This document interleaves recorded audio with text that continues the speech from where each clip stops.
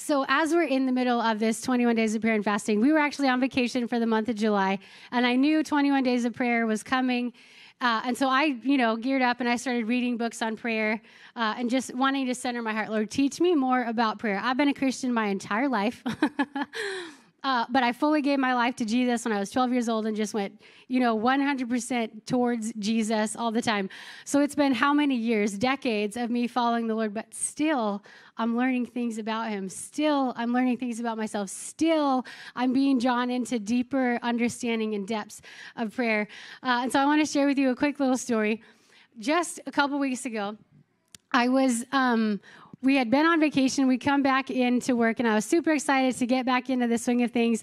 But then some things came up that were kind of unexpected, and I felt myself being a little bit tense and anxious and worried. Anybody ever felt like that? When you're like really, really hungry, but there's something going on inside your stomach, and so you really just can't eat.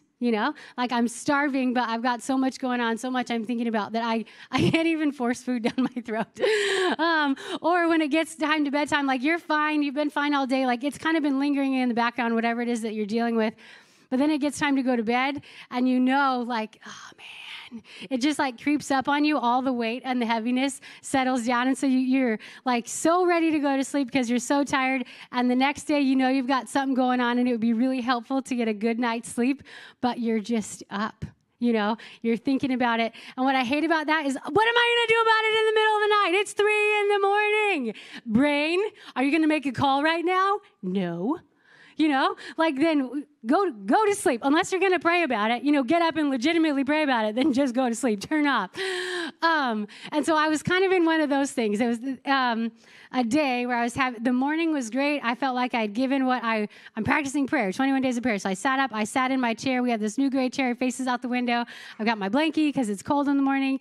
And I have read the word, and I have prayed, and it has been good. And then I go about my day, and that thing just like it creeps back up into my heart. It keeps back into my life. And so I'm laying down at night, and the next day I've got stuff going on, and I've got little kids, and I need sleep. So if I don't get sleep, I'm a monster, which is the worst, and I'm not teaching my kids to be monsters, so I need the grace of God every day to just be a nice mom. So I'm laying in bed. I get in bed, and my head hits the pillow. No joke. It's 10 o'clock, and I'm like, that's bedtime, 10 o'clock. And it's kind of settling on me, and I know, I just have that feeling, I'm not going to sleep well tonight. I want to, but I know I'm not going to. And then it was like the Lord said to me, he reminded me of scripture that says, cast all your cares on him because he cares for you. Peter says that to the church. He says, cast all your anxieties, cast all your cares on him because he cares for you. And there's another scripture in Philippians where he says, with praise and thanksgiving, make your requests known to God. And then the peace of God, which transcends all understanding, will guard your hearts and minds in Christ Jesus. And I was like, I know that, and I want that, and I feel like I've been doing that. But it was like the Lord kind of showed me this picture of, have you ever tried to teach somebody how to do something, but you didn't really teach them? Like you showed them, but you wouldn't let them do it, So you're like, let me show you how to send an email. I've had to show people how to send email. And I'm doing it all, and they're just standing me watching, and then I send them away. They haven't learned a thing because they haven't done anything. How many of us, we've done that? Okay, maybe not email, something else, where you're just like, oh, let me get in there because you're doing it wrong. Of course they're doing it wrong. They haven't done it before. Like, you got to teach them. Be okay with letting them fail. So this is what I'm doing with the Lord. I'm telling him about my problem, like he's with me, and I know he's with me, and I'm like talking about it to him, but I didn't invite him to do anything with it. So all day, like I'm in prayer, and I'm telling him about it, but I didn't ask him for help. Make your request known to God. And so I'm laying in bed, my head's on the pillow, and I'm going, Father. And so if something shifted, instead of talking to the Lord about something, now I'm telling him what's really going on inside my heart. I am anxious about some things going on that I don't have any control over. And it worries me because I'm afraid that this is going to happen, or I'm afraid that this is. So I started I identified some of those fears and the things that were causing the anxiety. And I'm in my bed. Elliot's next to me. He has no idea what's going on because I'm mumbling under my breath, because I don't want to be exposed. Weird. And Elliot even said something to me, and I just mumbled back to him. I don't remember what he said.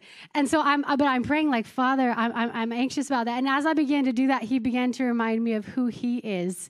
And so there was this both and, like, I'm anxious, but you're good. I'm worried about this, but I know that you're my protector. And so I'm offering it to you, and I'm asking you to guard my heart and my mind with who you are. And I wear a watch, it's my alarm in the morning when I need an alarm, but it also tracks my sleep. And so I like to look at my sleep trends. And normally what happens is I'm awake, and then I dip into light sleep, and then I'll dip into deep sleep. And when I woke up the next morning, I woke up and it was like I had fallen asleep and I didn't wake up again. But when I woke up, I remembered how anxious I was the night before, and I was like, man, God, you're so good. I slept so good last night. Like, why don't I do that all the time, And then I looked at my sleep later, and I had went from, I wasn't awake at all. It was like I immediately dipped right into deep sleep, and I stayed there until I went back through my other cycles.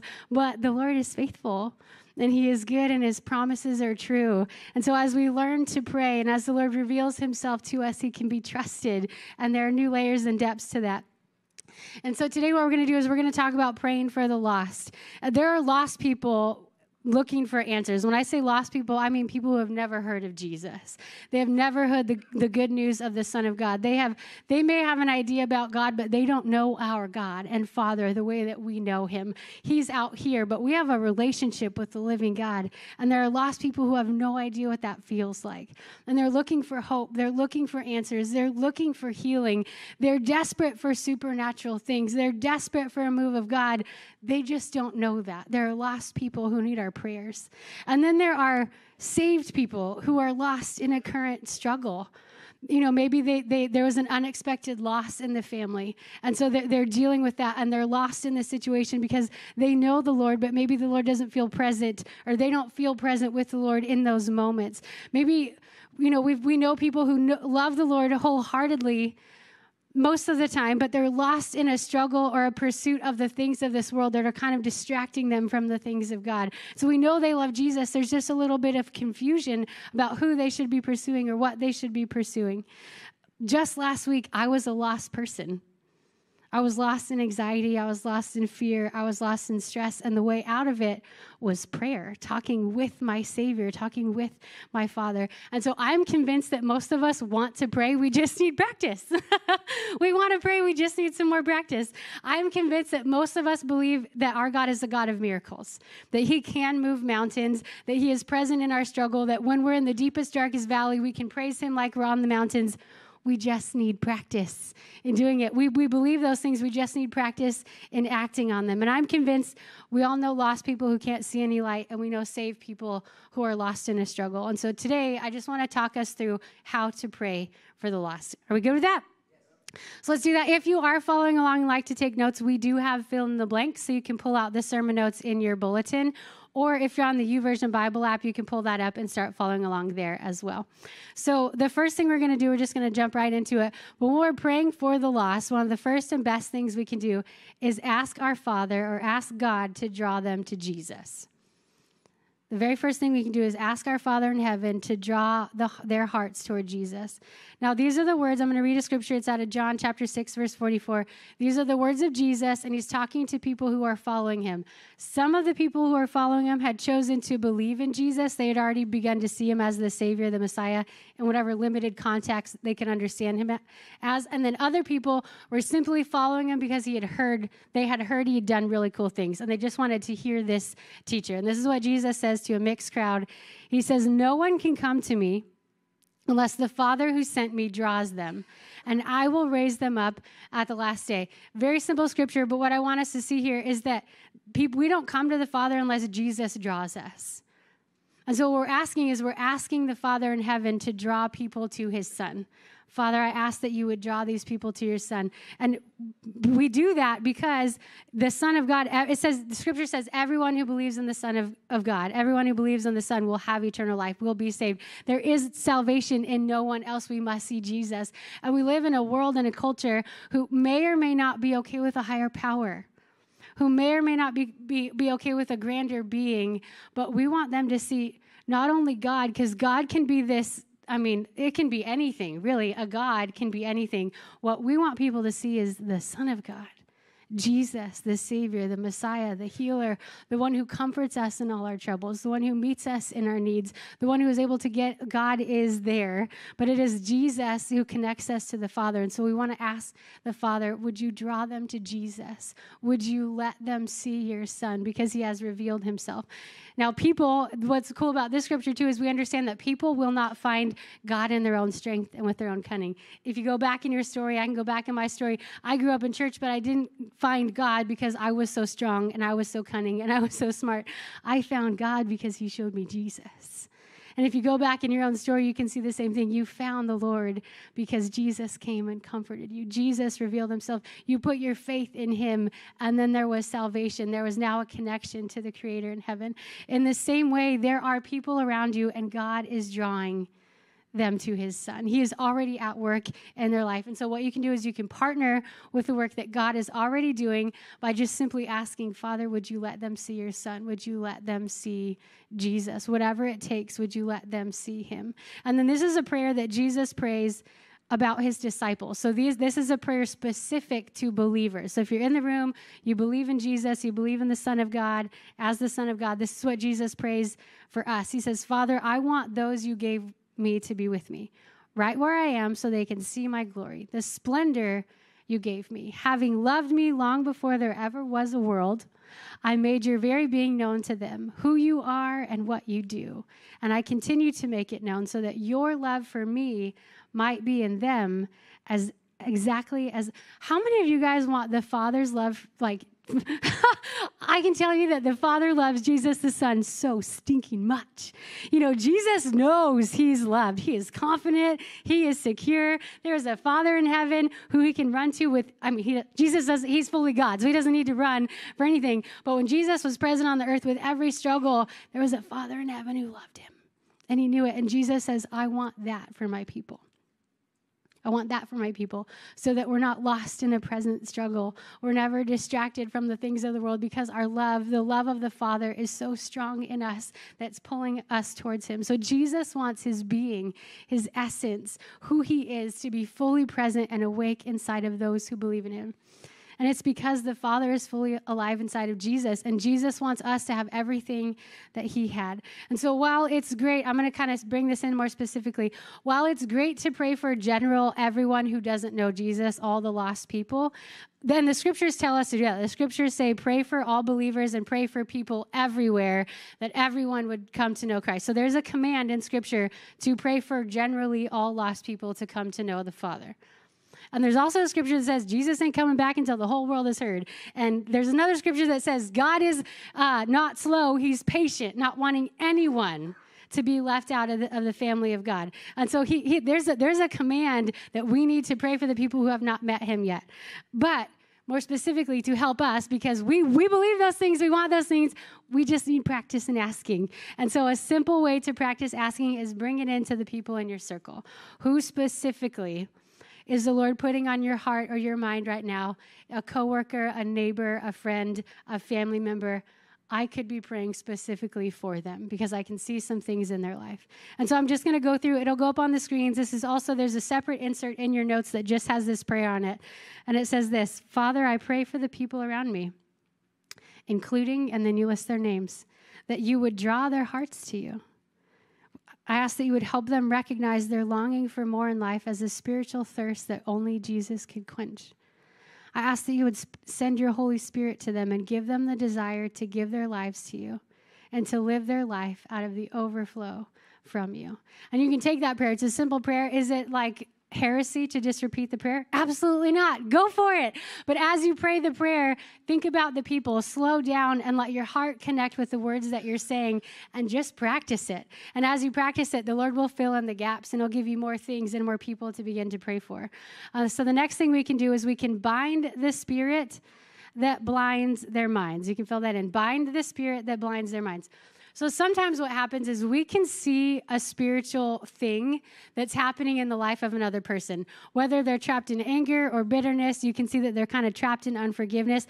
Sometimes we can see a spiritual struggle that's going on with people. And so what we can do is we can pray a little bit more clearly when the struggle has been identified. 2 Corinthians chapter 4, verse 4 says this. Paul is writing to the church in Corinth, so these are Christian people, and he says, Satan, who is the god of this world, has blinded the minds of those who don't believe. They are unable to see the glorious light of the good news. They do not understand this message about the glory of Christ, who is the exact likeness of God. So for a lot of people, it's not that they don't want to believe in God. There's an enemy of their soul who has blinded them and kept them from being able to engage or understand or lean into the person of God. And so as the people of God, we bind that spirit. And I'll read that. So when you're praying for someone who needs the Lord, pray that they would see him without any obstacles or distractions. And pray against whatever is in their way so that they can see the light of God. Pray that they can see God's power. And pray that they can experience his love based on their own, this is huge, their own encounter with him and not what someone else has told them. Ask that they would set aside all the things they think they know about God, and God, would you just meet them right where they are? Would you meet them in the shower? Would you meet them in the bathroom? Would you meet them in their car? Would you meet them in their dreams? You are a real, active, and living God, and you love their soul. Would you meet them in that place?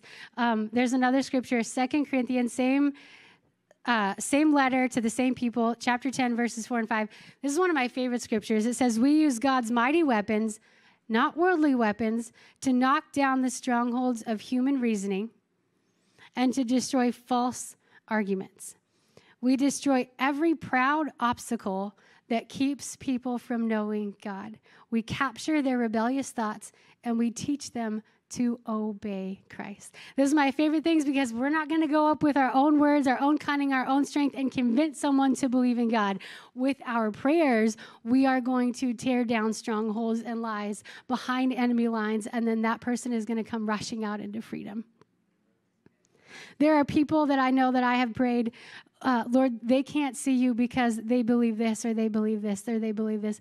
That's a false argument. That's a stronghold. That's a struggle. And so in the name of Jesus, it says there's a veil that covers their eyes. I ask that you would remove that veil and that they would see you face to face.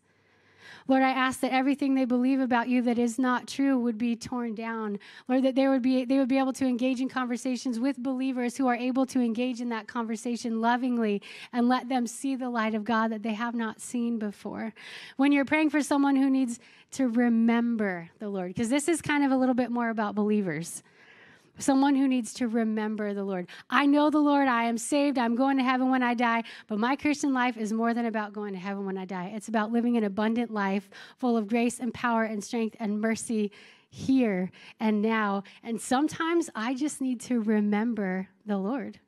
I know he's out here, but I need to remember him face to face. I need to cast my anxieties and my fears on him. I need to have an intimate relationship with my God and tear down those strongholds and those lies that set themselves up against who I know my Creator to be. So again, here's another prayer. You can just say it verbatim. Father, I thank you for whoever the people are, and I ask that they would be able to see you clearly, to recognize who you are and give their hearts to you. Or give their hearts to you again. Because how many of you know every single day I wake up and I say, Father, I'm yours. I thank you for the sacrifice of your Son.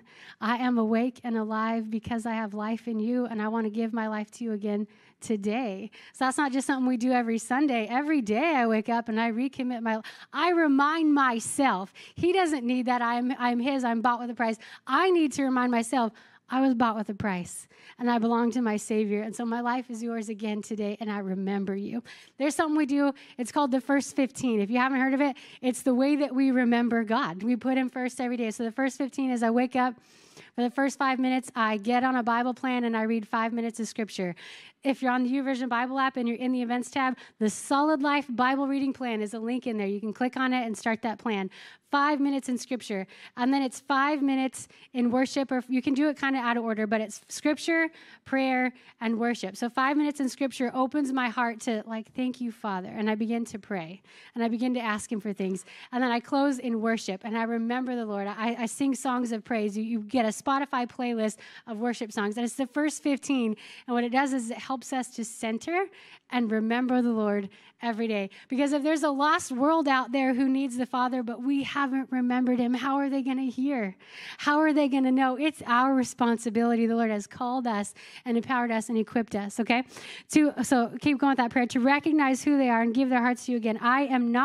There's a scripture, I am not unaware of the enemy's devices. He is a liar and he's a deceiver.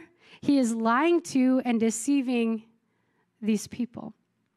Because of what Jesus has done on the cross, I bind the work of the enemy and I expose him. I ask that the lies and deceptions which are keeping these people trapped in anxiety or fear or anger or depression, loneliness, whatever it is, bitterness would be exposed and they would clearly see Jesus. You bind the enemy, you call it out, you expose the lie, and they would clearly see Jesus, their defender and their creator. And again, some of that may be like, I don't understand all that language. That's fine. Wrestle with it. Find those scriptures. If you just Google a lot of that sentence, you'll find scripture that matches it. And then you can go read the backstory of that scripture, and knowing the scripture, knowing the truth will empower you to pray it boldly because Jesus has asked you to do it. Amen? And so wrestle with it, learn to pray with it. You can take that, practice it. The next thing is pray with a non-judgmental attitude. Anybody really judgy up in here? Okay. I just talked to someone this morning, judgy. Okay. Super fun. Pray with a non-judgmental attitude. Here it is. When we intercede or pray for someone else without love, we pray without power. If you pray without love, you pray without power. 1 Corinthians 13, 1 through 3. You guys know 13. Love is patient. Love is kind. Love is all this. Are you praying with that? It says this, if I could speak all the languages of earth and of angels, but didn't love others, I would only be a noisy gong or a clanging cymbal. Who cares? Basically.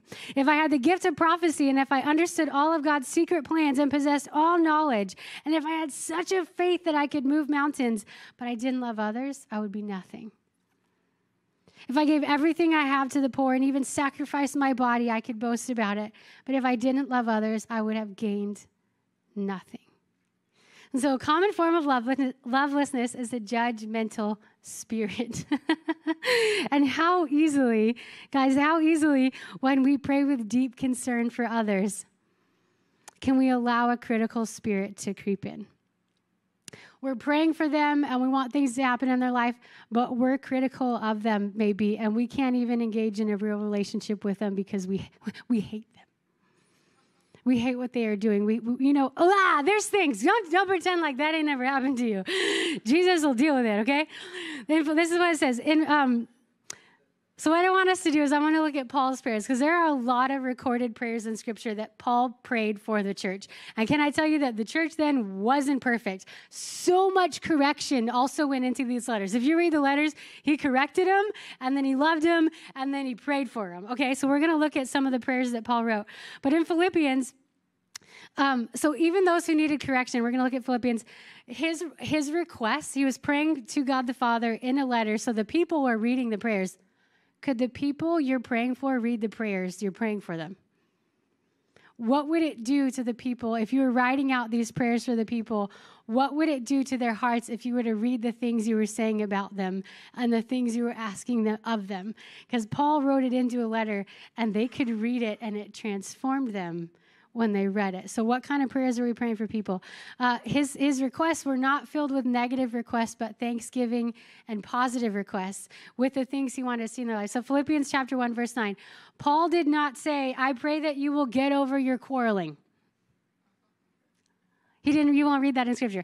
I pray that you would stop being idiots.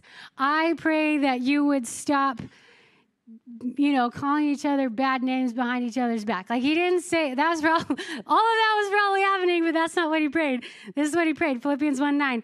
I pray that your love will overflow more and more, and that you will keep on growing in knowledge and understanding.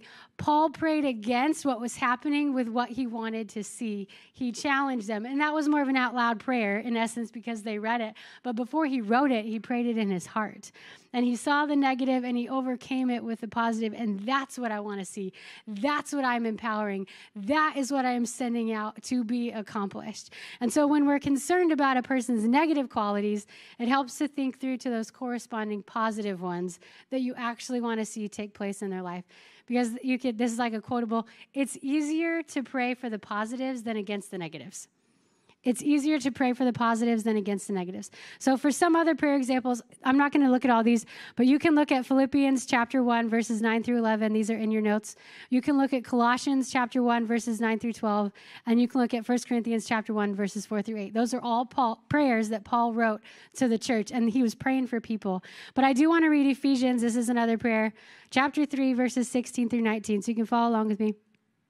It says, I pray, this is what Paul wrote, I pray that from his glorious, unlimited resources, he will empower you with inner strength through his Spirit. In other words, he didn't say, I pray that you will grow out of your weaknesses. He says, then Christ will make his home in your hearts as you trust in him. He didn't say, Father, I pray against their lack of trust. I pray that they would trust you more and more. Then your roots will grow down into God's love and keep you strong. In other words, the people he was working with were shallow, and they were tossed to and fro by every idea and every plan. And he says, I pray that your love, your roots will grow down deep into the Father's love, and you would know that, and you would see that. And may you have the power to understand, as all God's people should, how wide, how long, how high, and how deep his love is. May you experience the love of Christ, though it is too great to understand fully. And so sometimes when you're praying for someone and you think, like, they're never going to get it. Just pray that they'll get it anyway. Like, I pray that they would see it. They would know it. They would know your power.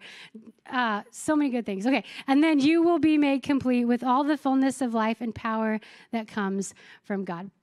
And then the last thing you can do is pray for believers to cross their path. You can write that down. Pray for believers to cross their path.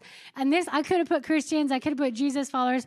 I specifically am using the word believers because we're asking the Lord to bring people who are believing the promises of God into connection with these people who need God. Because it's one thing to be a Christian, and it's another thing to believe the promises of God. And I don't know about you, but I want lost people discovering the promises of God and becoming better at faith than I am. I don't want to be the lid on what God is doing in the world. And so I want believers who are better than me, although he can use me in my limited understanding, my limited resources. But I want believers to come across the paths of lost people because they need to see Jesus as their Savior. Okay, so have you ever noticed that God brings just the right people into our lives at just the right time? Has that ever happened to you in a moment, in a circumstance? He brings along a new person who is just what you needed. So when we pray for other people to join the family of God, it also helps to ask the Lord to bring people who can stand with them, who they're going to need in that season. And the reason is twofold. Number one, we can pray for other Christians to influence those people around them positively. But the second thing it reminds us of our part to play. Because if I am a believer, get this, if you're a believer praying for lost people to come to see Jesus, you can better believe that there's another believer out there praying that a believer will cross one of their friends. You are it.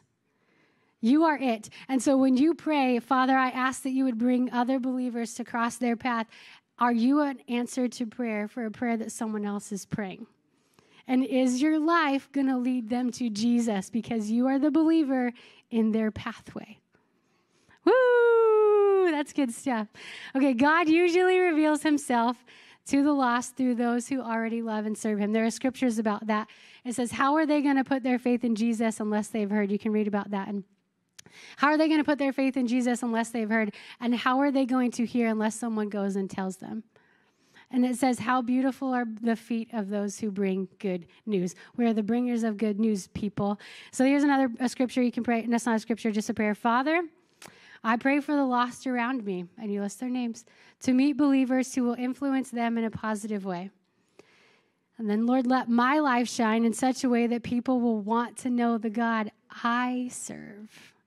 And this is a good place for ourselves to repent if you notice that you have lacked faith, that you have lacked trust, that you have lacked the presence of Jesus within you in the places and spaces where you find yourself.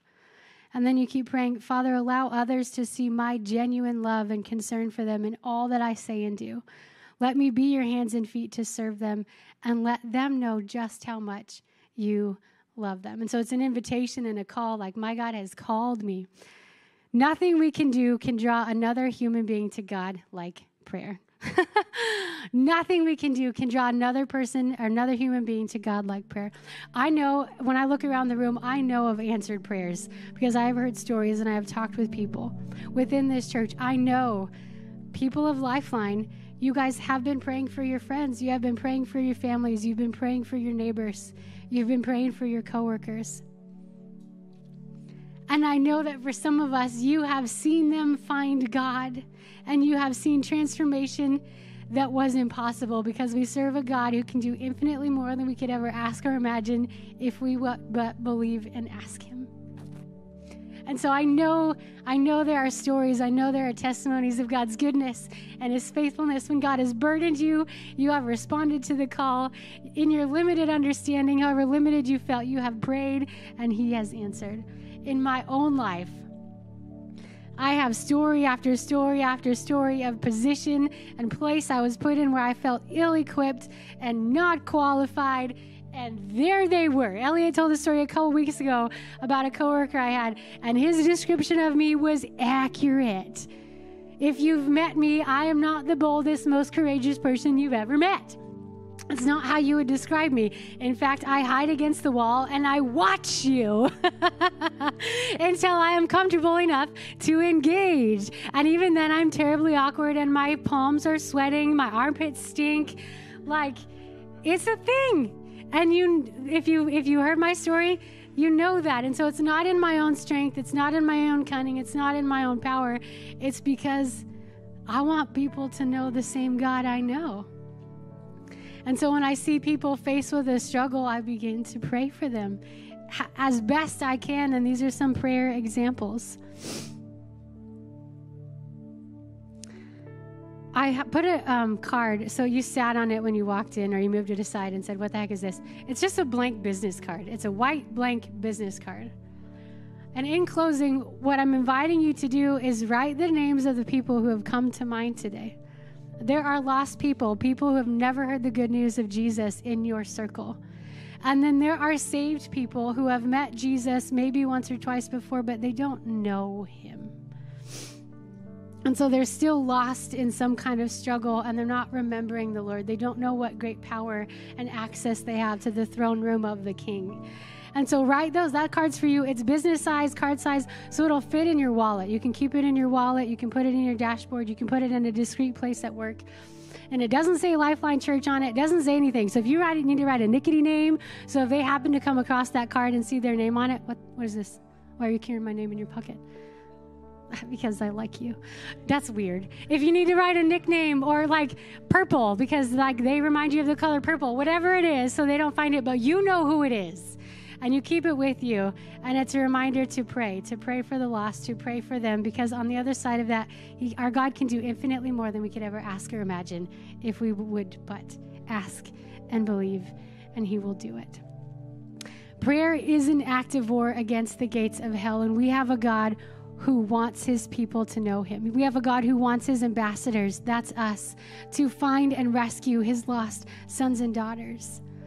Our God wants all people to be transferred from the kingdom of darkness into the kingdom of light, and we are it. We are it. So use these prayers, and then I'm going to go ahead and pray. Father, so you guys can close your eyes, bow your heads. Father, I thank you for who you are. I thank you that you are a good, awesome, and mighty God. You are the creator of the universe, and you are the lover of our souls. Father, with you are justice and mercy. With you is strength. You are mighty in battle, and you are quick to defend. You are our rescuer. You are our Savior. You sent your Son, and I see him seated next to you in the throne room, who has made a way for me to come into you with boldness and power and to make my requests known. You are who I worship, and I bow before you, humbled that you let me in, and humbled that you hear me as your child, and you meet my needs, and you bring me brothers and sisters to stand with me. I ask, Father, that you would more and more teach me to pray. more and more you would give me your heart for your sons and daughters who don't know you, who are still lost. More and more I ask, Father, that I would lay my life down and I would remember to repent for lack of faith and lack of trust and lack of belief. And in place of that repentance, I would be filled with your spirit of power and boldness and the truth. With every head bowed and every eye closed, if there's anybody in here who doesn't know the Son of God in such a way that you feel like you can come into the throne room and you can ask boldly and you're in need today and you want that relationship, nobody's looking around. I'm going to invite you to lift up your hands.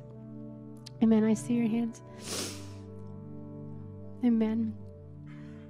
We have a God who loves us, and as soon as we ask, he runs to meet us. He is so good.